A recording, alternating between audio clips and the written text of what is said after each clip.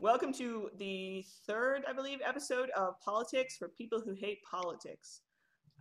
We are starting late as hell on our first attempt at a live and tweet publicized show. Not only that, but Corey Massimino fails at life because he's a left libertarian communist and has had technical difficulties. But we said, oh my God, let's hurry up and get this thing going. So someday we can do a Politics for People Who Hate Politics episode 4 and not just get stuck on 3 for the rest of our goddamn lives. My guests are regulars Joe Steigerwald. Say hi, Joe. Hello. And Michelle Montalvo, who is also a regular. All right, let's, man. All right, good. All right. Deep breath, everyone, audience, or lack thereof. Let's do this thing. What kind of week do we have in libertarian land?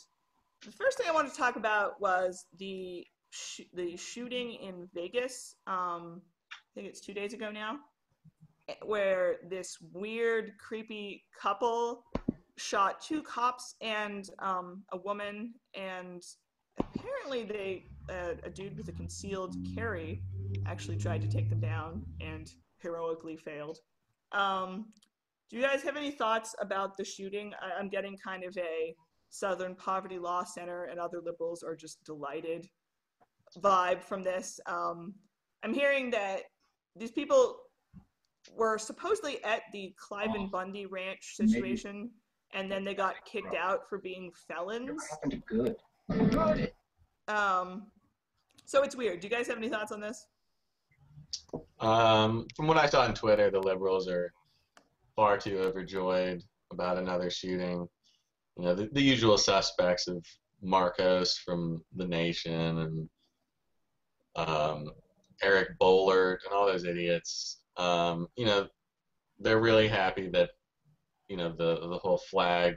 What's the flag called? The Don't Tread on Me. The Gadsden flag. Yeah. They really like that that's involved, and you know. I mean, it's just the same old thing. It's another one of these shootings where, you know, just because it's happening now and we have Twitter and all this social media, it's getting blown. I mean, not to minimize the deaths and everything, but, you know, these things happen. You know, 1.8 people die every hour in the United States from homicides. So, you know, what does anyone actually have any good ideas on how to stop this stuff? Because, you know, this is what happens in a free society of 300 million people. Well, I guess my next question, and Michelle, we can get your thoughts in a second, is that does it matter what the motivations of the shooters were? Because we like to obsess over this. And sometimes, I mean, Jared Lochner, the Tucson shooting where Congresswoman Giffords got injured and a bunch of people died, that was the peak of this kind of insanity, where there were people, I'm not exaggerating to say that there were people who were literally blaming Sarah Palin for that shooting and blaming right-wing rhetoric as if it was some sort of sentient creature. And that shooting in particular ended up being one that was very apolitical. Lochner was totally unhinged in a very unsubtle way. So to either of you, does it matter, do you think, what the motivations of people are when they do this kind of thing? Or is it just sort of a way for people to fight about stuff? It doesn't matter. I mean, why? It's just another political tool for people to use. Every time one of these things happen, you know, the first thing people do is try and check out their political affiliation so that they can immediately start blaming, you know, the entire Republican Party or the entire Democrat Party. And, you know, everyone, maybe this is just the Twitter culture, but, you know, there can't just be a shooting because someone's, you know, insane or just, you know, lost all, you know, rational thought. It always has to go back, you know, there always has to be a reason. Now, it's either the mental health, you know, they weren't on drugs or they were on drugs, or they really like Sarah Palin, or they really hated Barack Obama. I mean, there's always a reason that, you know, you can conjure out of thin air, but, you know, nothing ever comes from these reasons they find. Okay. Michelle, do you have any thoughts on this? Yeah, I mean, I'd be lying if I said I wasn't curious every time about the motivations behind these shootings, but for the most part, they're incoherent. ideologies behind these shootings, and these people are unhinged, and that's where my curiosity ends. I'm like, oh well, that guy was clearly like not in his right mind to do such a thing. So, but most people want to connect these tragedies to their cause, so that's not a good enough answer for them. Not being able to connect it directly, and it's our shooting. Because one of my favorite things that came out of that shooting was the father of the little girl who was murdered said, I'm going to butcher his quote, but he came out and said, if this is what living in a free society means, then I'm okay with it. And liberals went insane over that because they couldn't have him on their team to use the Lochner shooting as a anti-gun kind of prop. Yeah, that father, I think his name was John Green, not the YA author. His interview is like amazing because I would forgive any parent in that scenario who had lost their child days before for being angry and making ridiculous suggestions about, the policy we needed to pass immediately. And that guy, I mean, as libertarians, we probably say we don't live in a free society, but we live in a relatively free one still. And this thing, can you stop individual bad actors from doing this kind of thing? I don't think you can. And the fact that he agreed so soon after that tragedy continues to amaze me. And the fact that more people should remember that guy because, I don't know, I just haven't forgotten him. Oh yeah, it struck a nerve with me, like hearing him say that, after losing a child. Like you just said, anyone could forgive him for just being incredibly angry at, the person who, took his child's life. But yeah, it was amazing. And that's, usually what you see after these tragedies. It's always the parents who want to take away all the guns or, bump up, government restrictions on all this stuff. They're the ones who get the sound bites. I don't even think I ever heard of John Green after that shooting, because obviously it didn't get as much coverage as, they need someone to blame. Yeah, it didn't get as much coverage as people who are trying to pass a law in their child's name, basically. Right. I mean, people think that, if they can't blame something, then, the act will go and be forgotten. They need to connect it with something, some piece of legislature or some kind of, political decree. So, and I feel like they do that because, they have to have some kind of relevance to it. It can't just be forgotten. In the mists of history, there has to be something more that come out of it, and nothing ever really. It can't just be a tragedy. It can't just be an individual tragedy. It has to mean something, and that temptation is understandable. But I mean, that's how people die all the time. That's how that's how wars keep on because you can't be the last man to die for mistakes. So let's just keep fighting until we've convinced ourselves it's not a mistake. Right. I mean, there's always bad laws that come out of tragedies, whether it's 9/11 or, the Spanish-American War or the Vietnam War.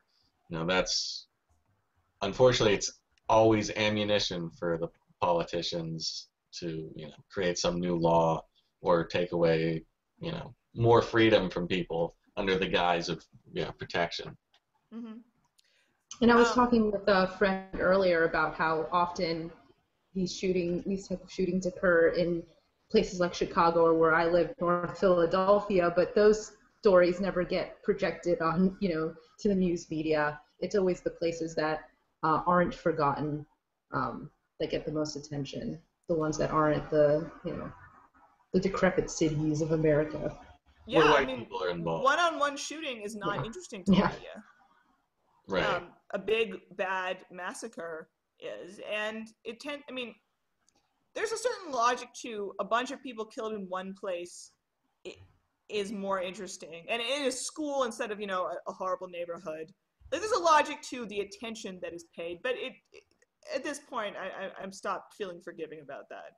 Like, I understand it's more dramatic when a bunch of high schoolers get mowed down by their classmate in nice suburbia in Littleton or somewhere, but the message is still, it matters more when it happened to certain people, and we must legislate it away.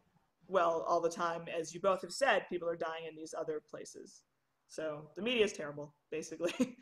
And speaking of that, and speaking of your amazing lower thirds, I think we need to talk about the Slender Man now. Because this story is depressing and confusing. Basically, this started with the two girls in Wisconsin, 12-year-olds, who stabbed their classmate and friend, actually, 19 times. And she barely survived. Thankfully, she did survive. And the story is that they blamed the internet meme paranormal creature, the Slender Man, for this, in that they were killing their friend for the Slender Man. And that's weird enough, obviously. And then there was another story where this woman says her child wearing a white mask and a cape attacked her for the Slender Man. And even in the Vegas shooting, one story, I swear I didn't hallucinate it, has a neighbor quoting that the man, it was the Vegas shooting, used to dress up as the Slender Man. And we've now seen the photos where he's the Joker and she's dressed as Harley Quinn, which also means they're bad people. Do we have thoughts on the Slender Man and what the hell is happening here? Media panic, media trying to connect these probably completely random, things to something bigger. It always has to be something bigger than the actual crime and the actual people. So, I'd like to see how many, people were murdered in Scream masks after, Scream came out. I'm sure, throughout history this happens. And, with our social media and our 24-hour news cycle, Slender Man's kind of a big deal because it's in vogue and like the geek culture, and there's all sorts of fan fiction. And but I think the thing is, most people, I think the majority of people reading about the stabbing probably didn't know about the Slender Man. I did. I thought he was actually, it was interesting because it was this collective effort to make up a myth and have it, spread all over the internet. It came off of Something Awful forums in 2009. And there was also this element where it was supposed to be based on kind of way older folklore, where if you can sort of will it into existing in our world, which makes it extra meta and kind of like, what I mean is that I don't think people had heard of the Slender Man. So maybe, these little girls are true sociopaths and they somehow struck upon this sort of ingenious excuse for what they did. But at the same time, they're being tried as adults, which I have kind of a problem with because they're 12. I don't know, this has ruined the awesomeness of the Slender Man for me, but also the fact that it's spreading, supposedly, is just very strange. It was just such an obscure choice of excuse that I almost, like the Scream movies were, popular, Joe. Right. But picking the Slender, maybe it's just like the official sign of the internet age. Well, I think it's popular amongst certain groups of people, the video game nerds or whatever, people like me, I guess, who know kind of the geek culture. I think it's more popular than, I think it's more popular in a different area. It's not something, like you said, that most people reading these stories on CNN and whatever are going to know about. But I think there's a pretty large subsection. It's the nerds, it's the geeks, it's the people who usually get blamed, the Columbine shooters, people like that who would kind of know this kind of internet meme. Well, the Columbine shooters, of course, were what was the blame? It was Doom and Marilyn Manson, right? Right. And also they were bullied, except that they weren't. They were actually bullies themselves. Mm-hmm. God, that reminds me. Columbine.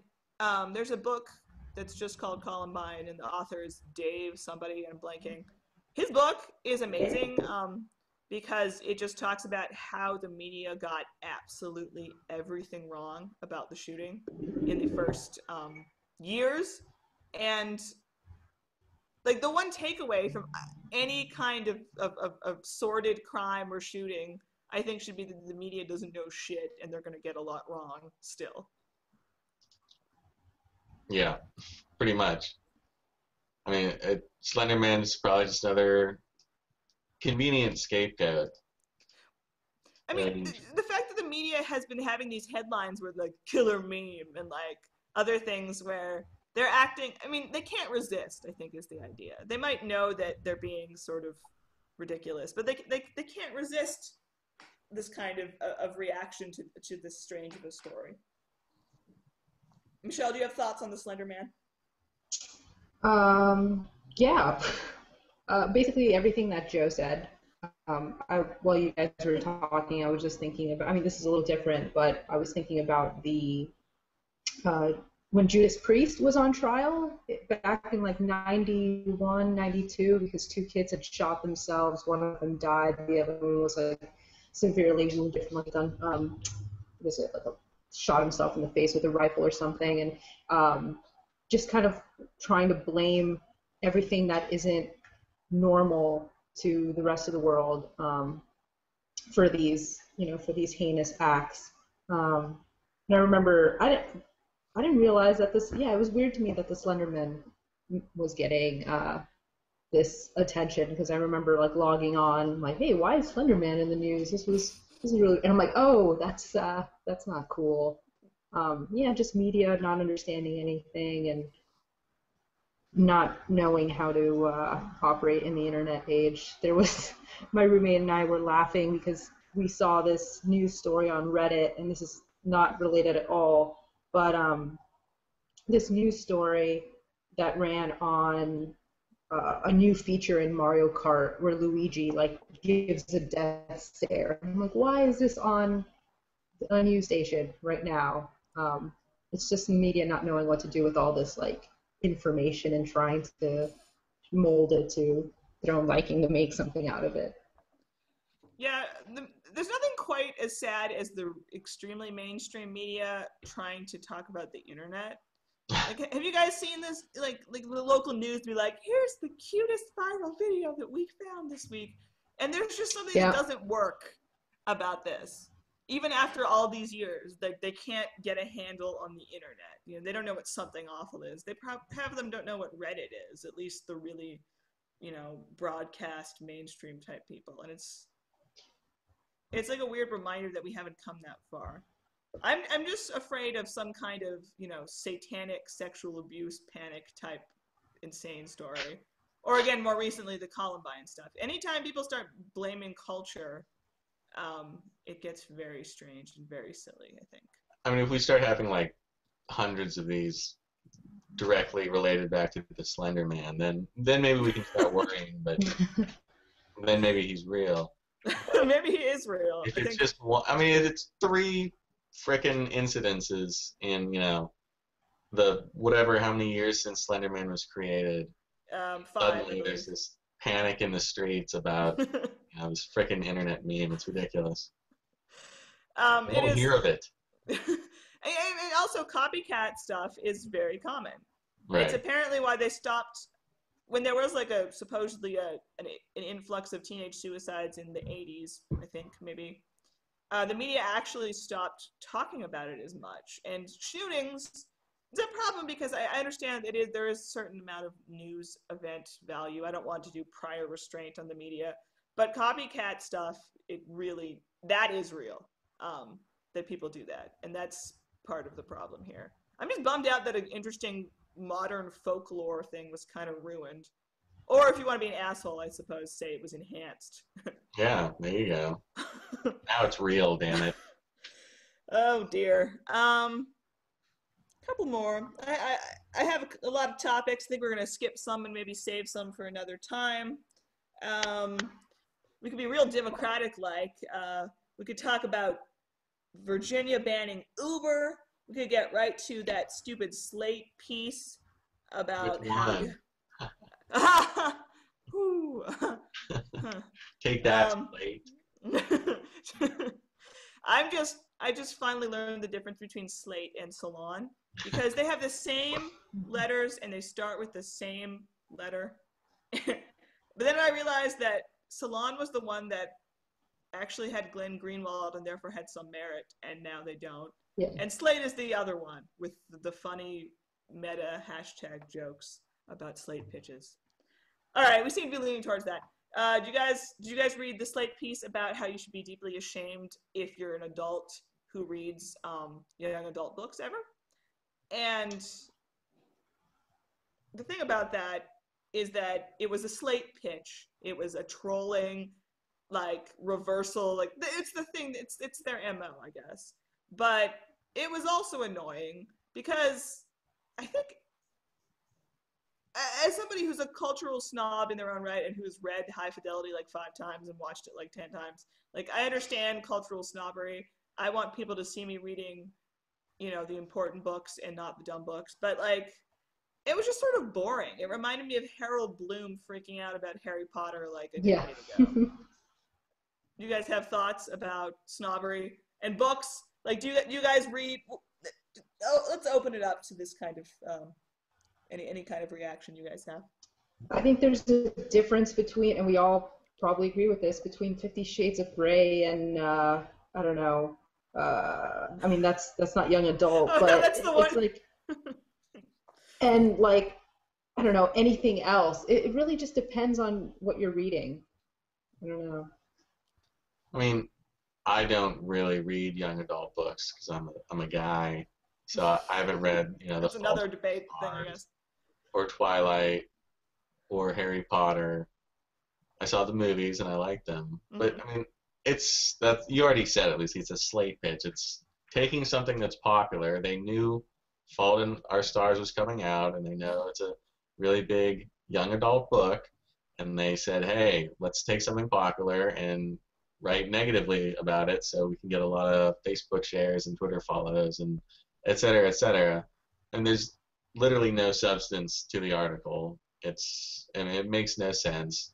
Some of the best books, written are young adult books, and just because they're young adult books, there's no, guarantee on quality or not quality.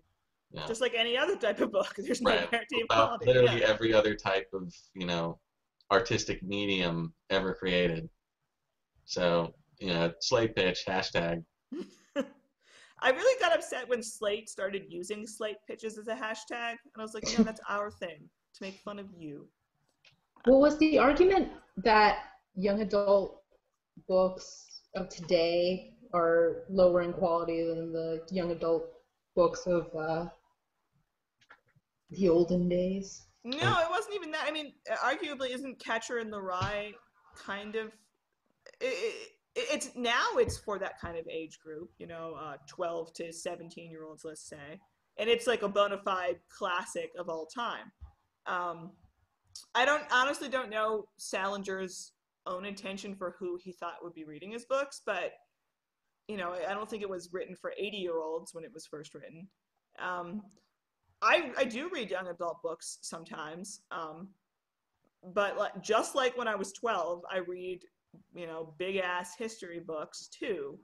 And almost more to the point, I was kind of musing, like, if I'm watching, like, a Lifetime movie, like, for hilarity, I don't expect people to think that I think that movie is just as good as Casablanca or something modern and cool that I can't think of because I'm old.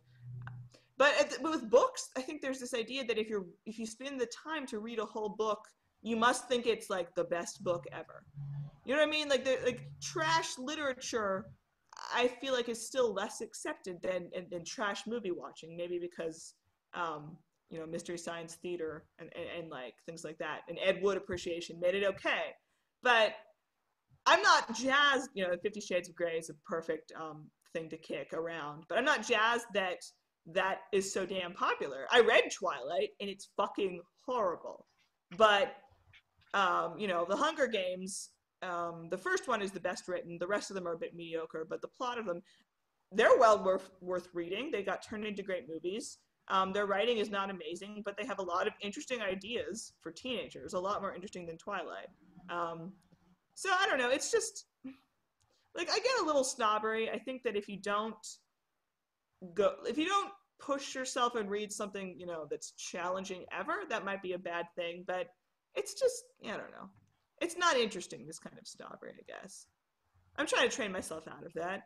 Like, I've listened to Taylor Swift on occasion. I don't think that she's as good as Old Crow Medicine Show. Sometimes I want, you know, it's just... Sometimes you want, you know, bubblegum, pop, sugar, sugary, bad TV, bad movie. You know, why can't you have bad books? You know, I guess it's different. Because they take longer, I think, so, like, you're devoting more time to the badness, but... Right, but I mean, unless you don't understand that, you know, there's a difference between Twilight and, you know, Dracula or, you know, whatever the Jane Austen books are that I've read 10 years ago. You guys keep picking the crappy books and you can't remember the good ones, which I find hilarious. Well, I don't read anything but Shakespeare anyway, so... You do actually love Shakespeare. I know that sounds really snobby, audience, but he really does like Shakespeare a lot. So Shakespeare's great, but, you know, I could read Twilight and not, you know, feel ashamed that, you know, I read both of them. You know, there's no shame in reading and, you know, whatever. No shame in watching bad TV. Maybe I'll watch a Lifetime movie tonight. I don't know. We'll see. As long as it's about a juvenile delinquent saving the life of her friend who is suffering from Munchausen by proxy, because that's or about teens getting STDs. Teen pregnancy. That's it. That's all. All right. Yeah. Fair enough. Or sexing. I clearly read into the Slate piece a little too much because I just thought, I don't know, I read a few because Slate, published a few more on young adult books over the weekend. But I thought one of the main issues with the first article, one of the issues the author had was that these parents or adults that are reading these young adult novels aren't communicating to their children that, like, hey, there's this entire world of literature outside of the Hunger Games and Twilight and John Green novels. Like, don't stop here. And that's totally fair. I don't know but do you think it's true that they're not saying that? I don't know. I think I've really lucked out in terms of my parents providing me with awesome stuff to read. Joe can back me up on this. Yeah. And the sheer number of, like, you know, we had our Newbery Award-winning, like, books for children and stuff. Like, we got good stuff. We had, like, The Wrinkle in Time. Yeah. But I mean, yeah, and I was lucky as well with my parents, but I think maybe that's, I don't know, less of the case now? I don't know. That's the impression I got from this Slate piece. I personally have no clue. I mean, it could be true, but I don't trust, you know, a piece with this kind of attitude expressed. Again, the Slate pitchiness of it all. I mean, I recall reading a lot of Goosebumps and Choose Your Own Adventure books as a child. Yeah. That turned out just great. You did. It's true. Yeah, I remember. I read Peter the Great biography of 900 pages when I was 12 or whatever. Yeah. It comes down to parenting, just like everything else. It's true. And that's why it's obnoxious to have. I mean, the piece was about adults doing this, but I always dislike the sort of you're all adolescents even though you're 25 and grow up type attitude. Like we want millennials to do well in the real world, but this attitude, like, I don't know, just leave millennials alone, man, and stop dissing everything childish. And I was gonna say, Joe, I remember the one librarian that was at our parents' local library, and she used to, I think, judge us a little for the Goosebumps books that we would get out, but, like, to brag about myself, like, we had the World War II history books and the Goosebumps books mixed together, and I honestly think that that's kind of ideal, is that you have an appreciation for varied types of culture, trashy and not. And the more variation you have in that, the more you're likely to appreciate what is good and what's good in different ways. You know, like Roger Ebert kind of got a little old near the end of his life, but he was often very solid about appreciating a movie on what it was intended to be, you know, because of its genre or what have you. It wasn't all supposed to be hyper-realistic. He enjoyed his trashy movies, his pulp movies, his bad movies. He kind of had a love for them, actually. I mean, some of his reviews were very glowing in a, he might have given it 2 stars or whatever, but he understood that, this is a movie that speaks to a certain aspect of human culture that just wants to, watch something explode or, whatever else. And I think we can do that with all mediums. I think books can be just the same as everything else. Yeah, I think that's a good summation of it all. I think that we should probably try to be disciplined millennials, not like those slackers, and wrap things up. However, give me in brief, it's got to be brief, I think, what you guys have been enjoying that is not politics in the past week or so. Michelle? I've been really enjoying, well, it ended last weekend, but the show Silicon Valley, which is on HBO. And I've also been enjoying the return of Orange is the New Black because I think it's wonderful and everyone should be watching it.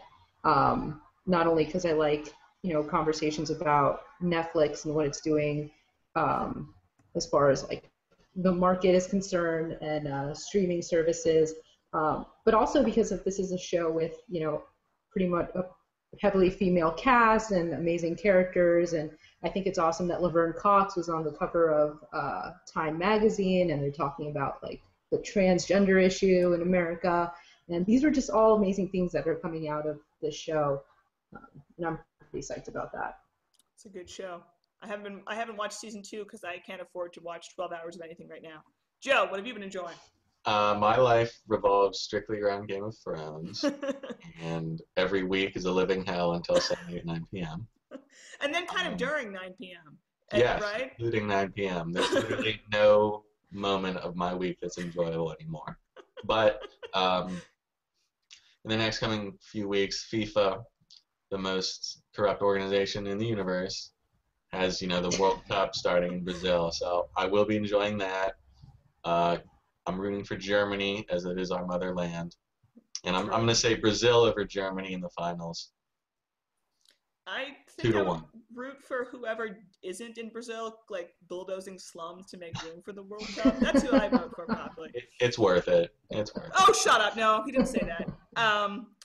I have been enjoying also a lot of Game of Thrones. I've been rewatching it with my, and also Joe's mother. Awkward. And it's very much more poignant the second time, like the tragic ending. I don't know about spoilers anymore. I mean, season 1 and the poignancy, and then the episode before last with the battle and the gratuitous violence and the head crushing. It was awesome. Oh my god! Thing I've ever seen on television. I literally covered my eyes and like screamed no like 6 times. And my mom had to come in and be like, "Oh God, they didn't kill Tyrion, did they?" And I was like, "No, they didn't, so it's okay." As a final to this experience, I'm going to give a dramatic reading of every single thing that Corey Massimino has typed during this podcast. Because, beautiful. All right, from the beginning. Corey Massimino, 6:15. Yeah, yourself, 60 seconds. That's okay. Don't acknowledge me. It will be funny. Tell the viewers I said they suck. I did a school report on that trial. I read 50 Shades when I was 12. You fucking sexist. Tell Joe I said fuck him and fuck the patriarchy.